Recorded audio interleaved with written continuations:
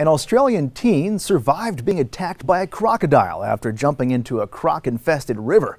18-year-old Lee DePaul had been staying at a hostel in the northern Queensland town of Innisfail when he started bragging that he could swim in the crocodile-infested waters of the Johnstone River.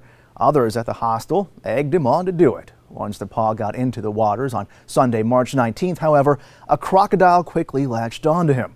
Sky News reports DePaul got away by punching the crocodile twice to free himself. DePaul suffered severe arm and hand injuries during the scuffle. For those wondering whether he had any ulterior motives for jumping into crocodile-infested waters, he did. DePaul was trying to impress a British backpacker named Sophie Patterson. And on Monday, he told Nova FM's Fitzy and Whippa, quote, "I got her number." Congratulations. For Newsbeat Social, I'm Matt Paul.